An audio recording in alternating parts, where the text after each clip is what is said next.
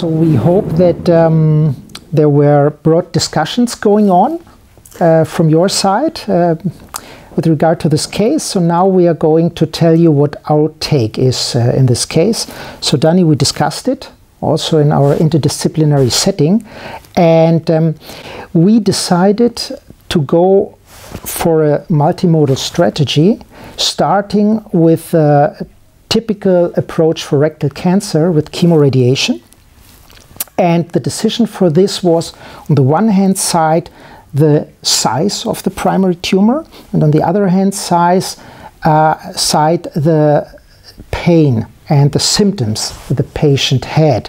And we hope that due to the local treatment, including radiation, we could offer a very effective analgesic therapy.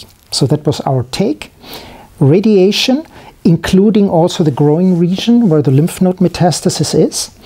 And concomitantly, the patient would receive capecitabine, of course, as a concomitant radiosensitizer, but also to hopefully achieve some systemic efficacy for the 2 liver metastases. Okay, so that's perhaps not what everybody does, because this tumor has metastasized. One could also argue, you know, the distant metastasis will define the prognosis of this patient. We felt rather the local problems are now at the center for this patient, and that's why we have chosen that. I think there's no right or wrong. Perhaps you can tell, Pano, what went on a little bit.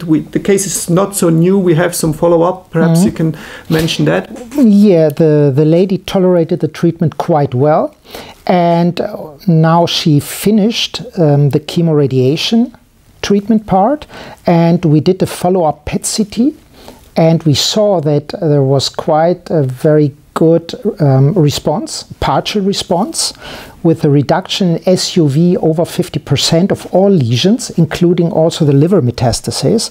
So we can say everything responded as we wished, as we hoped.